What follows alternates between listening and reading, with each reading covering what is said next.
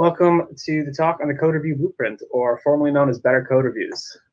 So this talk is being given by myself, at least I think so. I'm David, an engineering manager over on the create editor stage, and we have Jannik. Yeah, hello everybody, and thanks for making it to this workshop. My name is Jannik. I'm a front-end engineer on the security here at GitLab. So we're excited to talk about some code reviews. So look, a lot of people, they've already been through the chops on code reviews, so you might be asking yourself, what have I got to learn here really? So we're going to tell you what we hope you'll come away with at the end of this talk. Absolutely. That is probably a question that is going through a lot of minds at this workshop at this moment. But here's what we have for you. If you're already a code review wizard, you're going to learn about tactical empathy, about how to read a room and how to collaborate like a pro. If this topic is rather new to you and you're a new kid on the block, we'll make it better when it comes to the most efficient code review patterns, how to communicate with authors, and how to use the GitLab interface.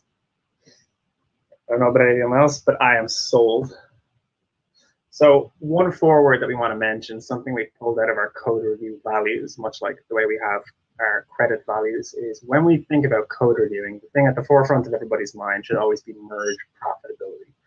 What is merge profitability? It is essentially a percentage representation of whether or not the merge you are looking at is going to add value to the code base. And that value can either be for developers or it can be for users. But essentially, we're always aiming for a higher percentage of merge profitability, and that's what the code review process should really drive. We've left a link in this slide to the reviewer values if you want to read more about this asynchronously, but this is the core keystone to keep in mind when reviewing code. Great stuff. Let me take a second to tell you how we're going to do that. We'll be having all the details about what makes a code review good or bad. We actually prepared a real-world example on GitLab for you folks, and we're happy to answer all your questions on the topic in our Q&A after the session, or async in the issue which you're going to find in the chat. So before we jump straight into being an awesome reviewer, we're going to talk a little bit about being an awesome author, because if you're going to review code, you got to write some code. Or if you're going to review changes, you got to write some changes. So what are some things we can do to be good authors? Well, the first thing you could do is whenever you're offering a merge request, you can put yourself in the reviewer's seat ahead of time, and you can self-review your changes in the exact same way you would review any other merge. This is an invaluable asset, and it can really, really help save time and reduce feedback cycles in your code review process. If you know something is complex, if you know it needs extra context, maybe you just didn't quite get to that last thing and you're going to be asked for a follow-up, just go ahead and create it, acknowledge it. Your reviewer will thank you and you'll save time. And the next thing is to look at always showing empathy in your communication. Make sure that you are empathetic in the way that you approach your communication with your reviewer. They've taken the time to invest and sit down and review your changes, and so make sure that your communication comes from an empathetic place.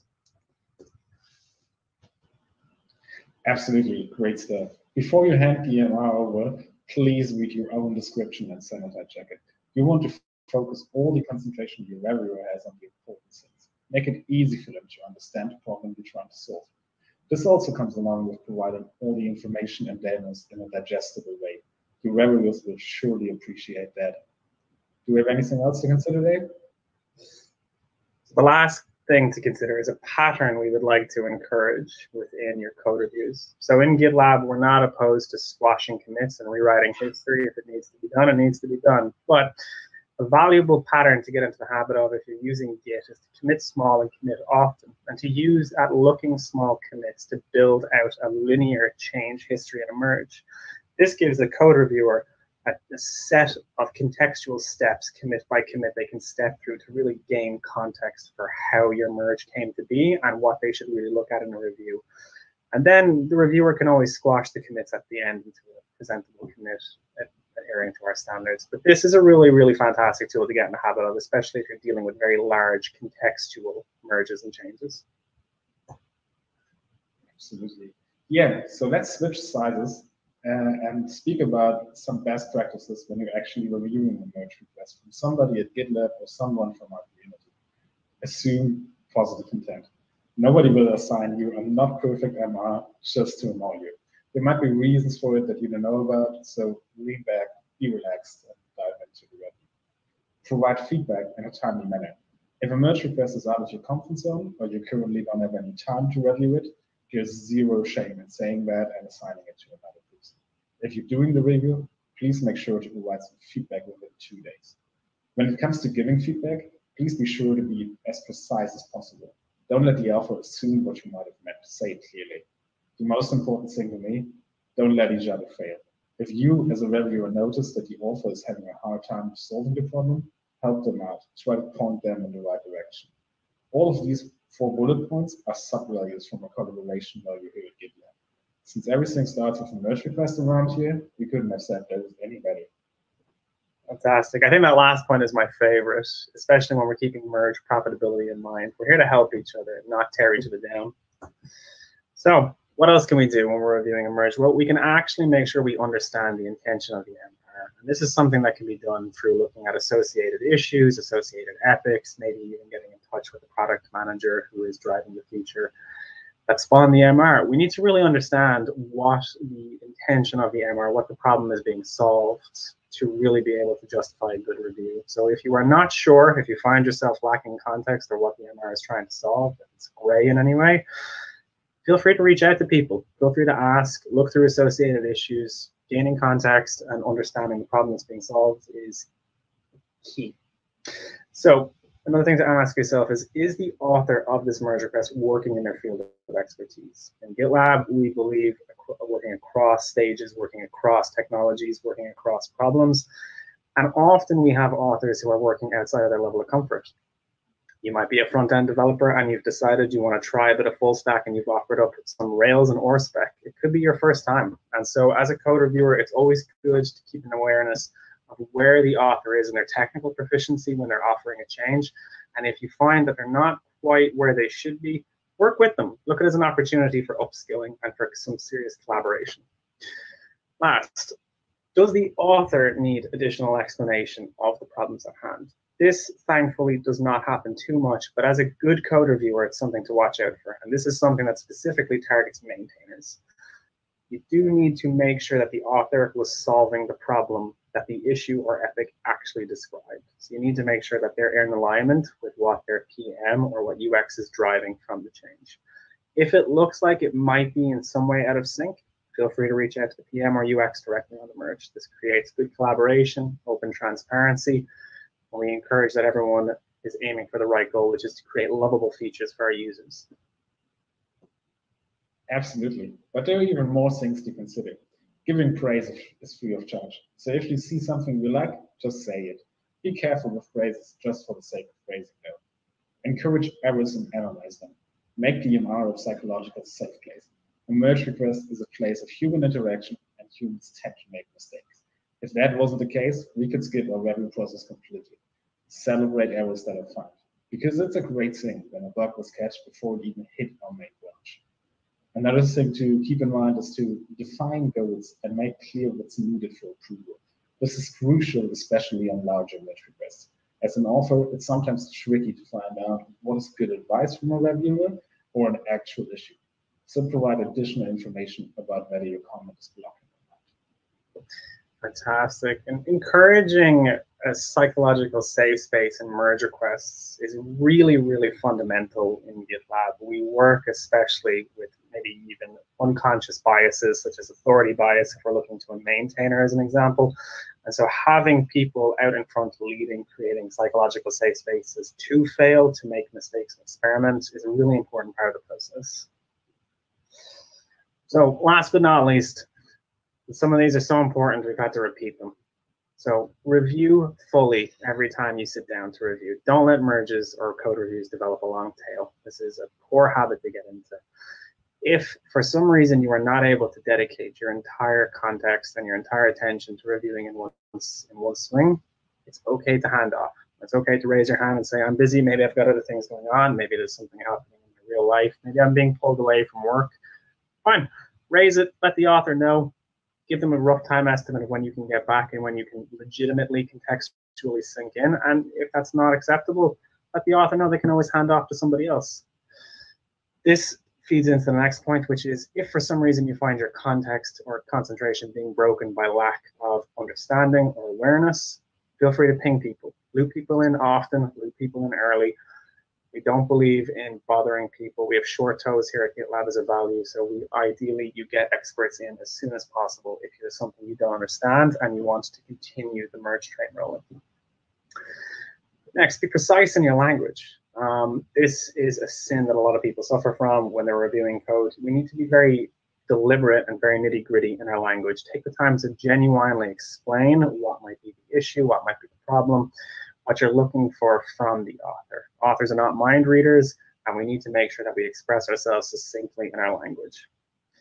Last, recommendation, which is going to be the basis of how we demonstrate the code review in the live example, is use the conventional common system developed by our very own Paul Slaughter. The conventional common system is a wonderful contextual common system designed to inject your comments on a merge request for a review with stateful context that an author can parse. It also makes them greppable for later on if you need to pull them up for some reason. So we'll touch on this a bit now in a second. Awesome. Yeah. So let's go full circle and speak about best practices when you're receiving feedback as an author. Be fearless about making mistakes. We linked to a great example here, and we will share our slides within all the shared contribute stacks later on. Go check it out. It's great. Keep in mind that assuming positive intent is a two-way street. It also applies when receiving feedback. You lose the ego. If ideas and your changes are being questioned, try to stay open-minded and as objective as possible. A code review is all about finding the best solution for a problem and nothing more than that. Last but not least, be proactive with collaboration. If there are any blockers coming up in your review, make sure that you ping people that can help out or open up follow-up issues ahead of time. And that is such an important point about losing the ego. We practice no ego at GitLab for a reason. The end goal of every merge is increased merge profitability, and that comes from working together. Individuals don't ever really build things, it's teams. And to work cohesively as a team, you have to feel safe to fail and to make mistakes. And that's the attitude we want to encourage across our company. So, a handful of code review sins before we move into the actual live demo. And these are things that if you find yourself in the habit of doing in your code reviews, stop, take some time, and figure out how you can stop doing these on a regular basis if possible.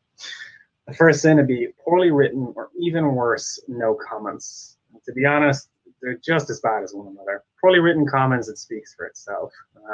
For maybe whatever reason you haven't had the time to express yourself, you use ambiguous language, you don't lean into collaboration and look to suggest solutions, or look to work with the author to find a better way of offering up some code. It's not a good way to review code.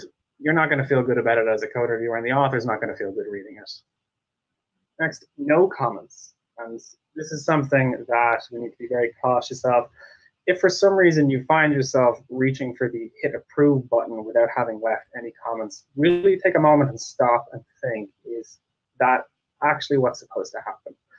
As a rule of thumb, as soon as a merge request is over 10 lines, if you're hitting approve regularly with no comments, either the person you're reviewing is an absolute 10x, 100x, 1000x developer, or there might be something wrong in your review methodology. So make sure you question yourself before you hit approve if you don't have anything to say. It's not that we always have to have things to say, but we need to make sure that it's not a habit. Nitpicks. Nitpicks are a double-edged sword, and they can be both good and bad, so we need to be careful if we're using them in code reviews. Nitpicks, where they can be useful, is if you're suggesting something that might be succinctly beneficial to the code itself. So you're actually going to increase merge profitability by offering this. But if that is the case, we would actually encourage you to use something else, maybe like a suggestion, which we'll demonstrate later from the conventional comments syntax. Nitpicks have this terrible habit of becoming high cognitive load, and they generally don't actually increase merge profitability. So if you find yourself leaving nitpicks because it's your personal style, maybe consider leaving none at all. Next, not locally tested or not testing locally. So this does come with a caveat. If it's a one-line change to some copy, you're probably okay to skip the local testing. However, as soon as a merge requires some sufficient complexity, you're really not going to be able to understand the full scope of the changes without actually testing it. And we have different names for this in GitLab, but keep in mind, during a code review process, some person in the chain eventually should review the code locally. It could be the initial reviewer, it could be the maintainer, it could be UX. It doesn't necessarily matter who, but somebody should look at this locally to make sure we haven't introduced edge cases. Because as human beings, we're not good at spotting things like that just by reading lines of code. Radio silence, and this might be the biggest sin on this list. We get it. You're busy. Everybody is. You work at a busy company, things change, things are always moving. If you're being pinged and you're being asked for reviews and you know you're not going to quite get there, instead of leaving them on radio silence, consider going into the merge and leaving a comment with the author to express, hey, look, I see you pinged me. I'm busy. I might get to this in the next day or two. If that's okay, you can leave me assigned. If not, feel free to assign it to a different reviewer. But also consider, feel free to reassign it yourself if you're just not going to get there. It's much better to do that to respect the author's time than it is to let the merge sit. Because for the longer the merge sits, the quicker the code rots, the more context is lost. So if there's one thing you can avoid out of this list, please avoid radio silence. Last, not understanding the code you're reviewing. This is a problem. If you find yourself reviewing code that you don't understand contextually, reach out to domain experts. And the domain expert in this case could be the author. It could be somebody who is an expert in the technology. Maybe you need a GraphQL expert. Maybe you need a Rails expert. It doesn't necessarily matter.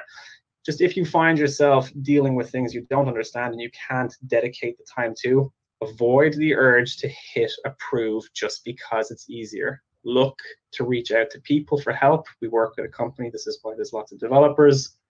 Get some help. That's okay. Lean into collaboration. Work with the author.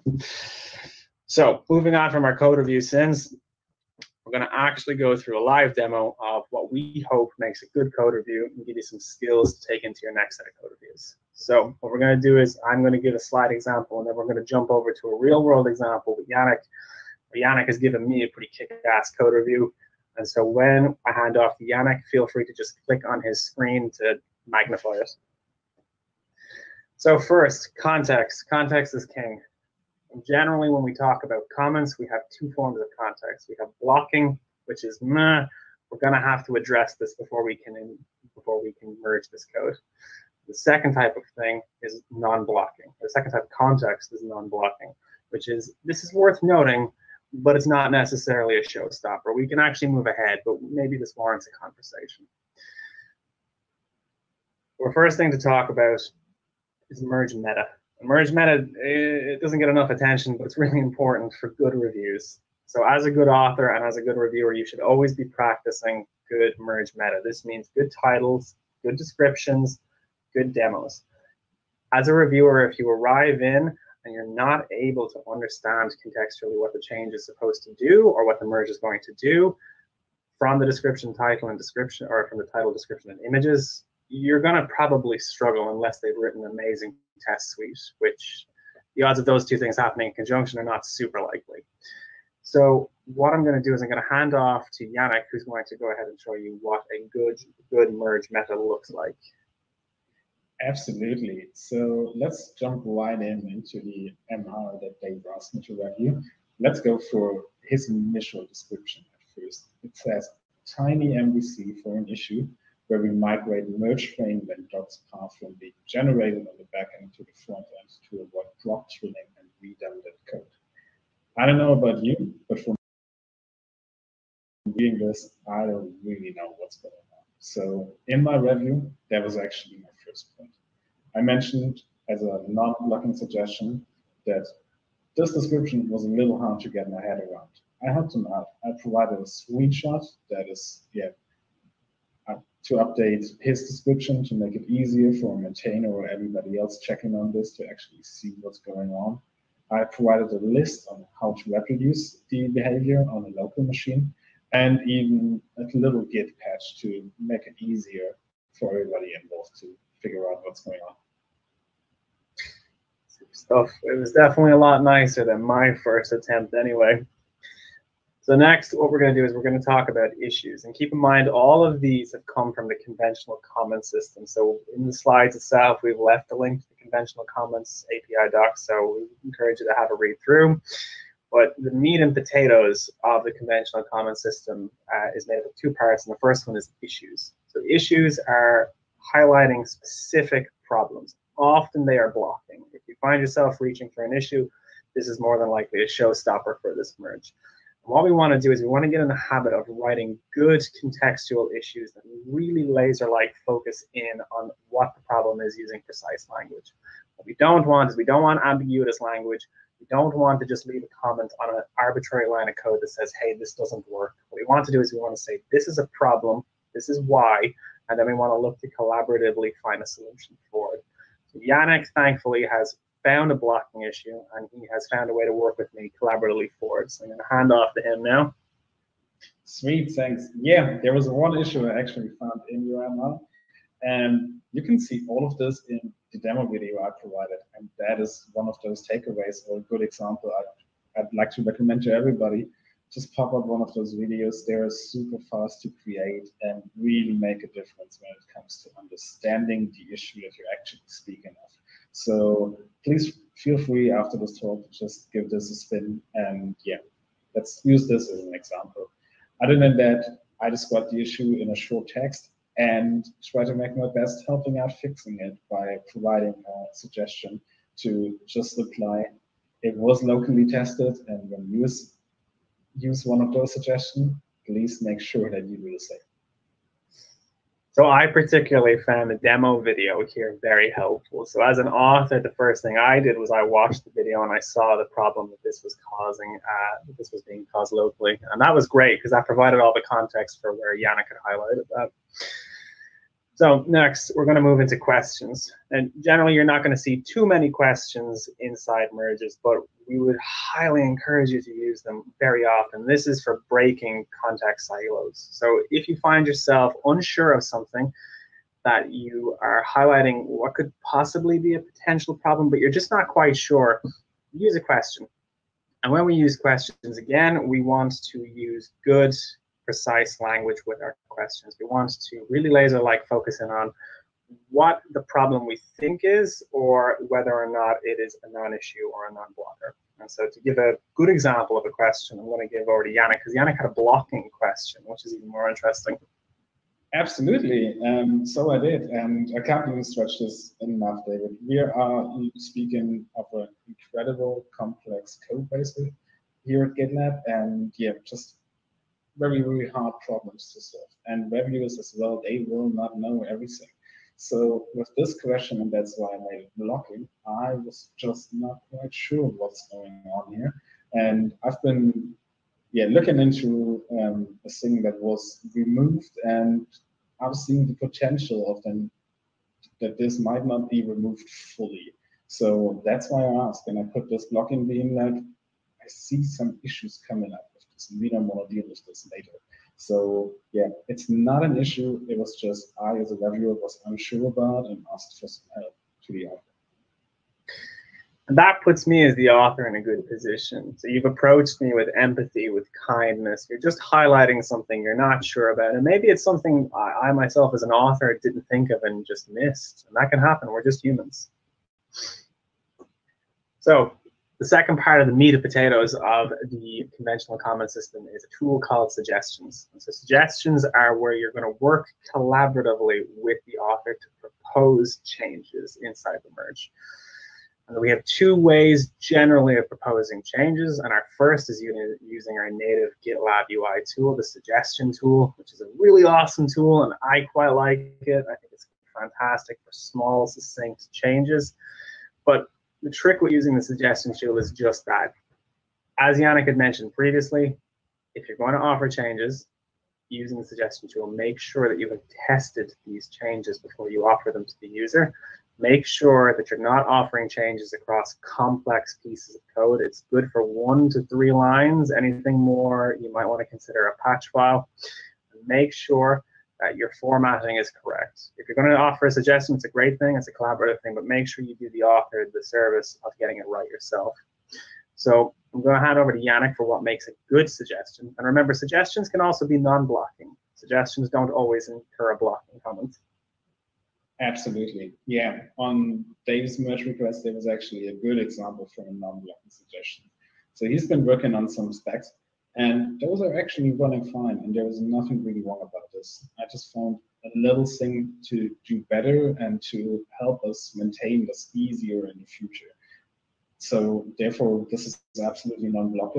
Dave's first version is working as expected and is testing all the right thing. But there's just, if you're considering taking this up a notch, then maybe consider accepting the suggestion. And something specifically I want to highlight in this suggestion here, which I think is fantastic tactical empathy, is Jannik thanking me for the test before we begin. So Jannik has acknowledged my efforts. He's acknowledged that I have tried to make the code base better, and he wants to work with me collaboratively. It's not just a shoot down of, hey, I think you can do this better. We're really encouraging that collaborative back and forth. So that's a great example of tactical empathy mixed with making a viable change to the code base. The next way of making suggestions, if this is specifically targeted for complex suggestions that maybe span a couple of lines or a couple of files, and that's a patch file specifically. So a patch file is a generated file that's going to come from a diff that you will create locally, and then you can attach that inside your merge request for the author to review, and if they're happy with it, they can apply it. So why use a patch file over pushing directly to somebody's branch? Not that there's anything wrong with pushing directly to somebody's branch, but what patch files do is they really lean into the collaborative spirit of, hey, I've tested your code, I've looked at it, I think this can be done slightly better. I'm going to give you this patch file that I wrote, and you're going to let me know, and we can go back and forth on it. It really invites the collaborative spirit, and they're a really fantastic thing to see being used more and more by code reviewers as standard. Jannik is going to show you an example of a great Git patch from my merge. Absolutely. Yeah, we're going back to my very first comment, which was actually talking about the merge request meta information on this. So I applied a Git patch to make it easier for reviewers or everybody involved to reproduce the behavior on local machine. So Git patches are such a great tool. They can be used on any kind of issue or comment you're actually going to make on a merge request. So I highly recommend applying those if needed to your merge request description as well, just to make it sure we're all on the same page and we're working on the same code base. So go ahead and patch all the things. Patch everything. It's fantastic. And again, you can see that Jannik has explained thoroughly why he's arrived at a Git patch. He's been very precise in his language for the problem it's attempting to solve. And that opens me, the author, up to good collaboration with him. And last but not least, my favorite part of the conventional common system is praise. Praise is a unique thing to the conventional common system that is something I hope to see really widely used across the GitLab code base, because it really helps foster a fantastic environment for reviewing code. But praise is where you're going to highlight something positive. And the trick with praise is to really make sure that what you're praising is actually praiseworthy. You're not making something up. That can actually be detrimental to the author. As an example, something I genuinely love when I see in reviews is if somebody writes their test specs to succinctly describe what the feature is doing. So essentially, I can start by reading the tests and know exactly what this feature is going to do. That is something I love to see. It's something I encourage. And so every time I see it, that's a big old praise from me. Jannik is going to show you an example of what an actual praise looks like in a merge, using Giphy and everything. Absolutely. Yeah, I found something to be praiseworthy in UMR. It had to do with tests, though. So after writing some tests, or removing some tests rather, our mock data went out of date. And this is something which is easily forgotten. We're gonna be left with a huge of cluttered mock data that nobody really knows about what's actually going on. So it's important to keep those things clean. So that is absolutely praiseworthy. I added a GIF in there just to make it a little fun and show some appreciation on this, because that's good stuff over there. Absolutely. The two pieces of advice I'll give you if you're using praise. The first piece of advice is to start your review with praise. Find the good thing first and go from there. Too often as humans, we tend to skew towards the negative, and it can be very tempting as a reviewer to jump straight to problems in code. Try and humanize the problem by looking at the good things first. And then second, as Jannik did, involve a GIF. Everybody loves a GIF. It's a humanizing thing, and it looks fantastic on merges, and it creates a fun, safe environment to make mistakes. It's not all super serious all the time. So that takes us, everybody, to the end of our presentation on better code reviews, or the code review blueprint, or whatever you would like to call it. We don't really mind. Does anybody have any questions? We'll jump over to the Q&A panel, see if anybody has any questions. If anybody wants to join us, feel free. So, Jannik, what did you use to create the demo video? I'm actually using a software called OBS, which is open source and free to download. It is able to do a lot, so it might be a little bit intimidating, but it's not so hard to get your head through. I definitely know there are plenty of other options. QuickTime Player can do the same. I know about some people actually using like recorded Zoom sessions with themselves. So there are plenty of options, whatever works for you. I go by OBS, which I'm going to put a link in the chat pretty quickly. And yeah, one more thing actually that I tend to do if you are working with longer demo videos, because merge request GitLab has a maximum upload limit from 10 megabit, which can be quite annoying. What I tend to do is then still upload it in a resolution, whatever does make sense, and then just privately send whoever is needed a better version for it, so they can comfortably do it. That's a fantastic tip. I personally tend to just use QuickTime and then trim the video down as needed and reduce the quality if it's too big. But I do like the OBS quite a bit. It's quite useful technology, and as Annabelle mentioned, we won't be paying for Loom licenses in the future, so I would highly recommend swapping over. Absolutely. Sweet. What else do we have? Do we have any other questions?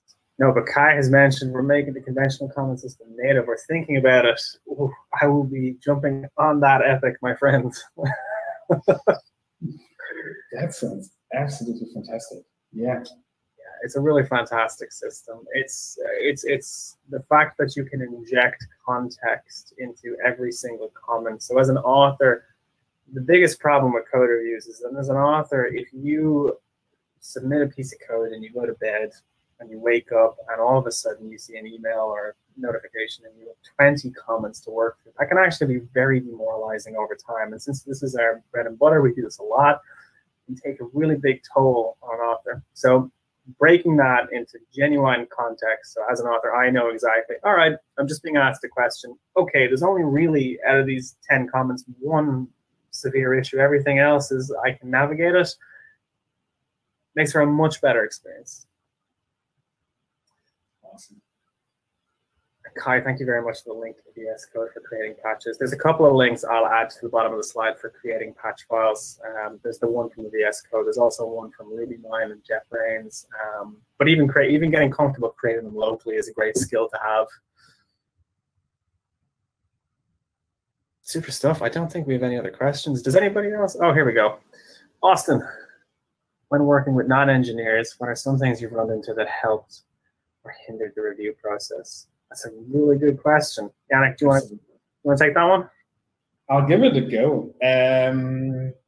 I'd say actually all of the above. Like definitely when reviewing things from non-engineers, they might be not so familiar with our practices and with the techniques we're using. So be super cautious and go slow and communicate in a precise way. Adding demos, maybe when adding a Git patch, try to drop in a little tutorial link on how to work with those, because this can be overwhelming. But other than that, how do you feel about it, Dave? So I'm going to give a miniature shout out to both Amelia and Sarah from the monitor stage. Well, Sarah was former monitor, my PM when I worked there. They taught me an awful lot about properly interacting with PM and UX on merge requests. And the big things that I think were really fantastic as part of the merge review was getting PM and UX in earlier rather than later to reduce wasted feedback time and make sure you're going in the right direction. This really holds especially true for UX. You want to make sure that what you're doing is actually the polished product that's going to go into the production code base. With PMs, offering a very succinct how-to test guide, because not everybody is super technical, as you've mentioned. So it's really on me as an author to offer up an easy way to get in and digest the changes that we've made and to make the code review process much, much smoother. But I would also, on the other hand, encourage both UX and PMs to lean in to getting involved in the code review process. It doesn't have to be just engineering. Absolutely. Sweet. Let's see if there are any more questions in the chat. No, I think that might be everybody, is it? No, no worries. Yes, thank you, Austin. Yeah, thank you, everybody, for attending. It was a fantastic session. Hopefully you come away with this with some tools in your tool belt for better code reviews. And me and Jannik's next goal is to actually get that code merged to production, so wish us well. Gonna do our very best. Yeah, from my side as well. Thanks everybody for taking the time, and have a great contribute. See you soon. Enjoy it.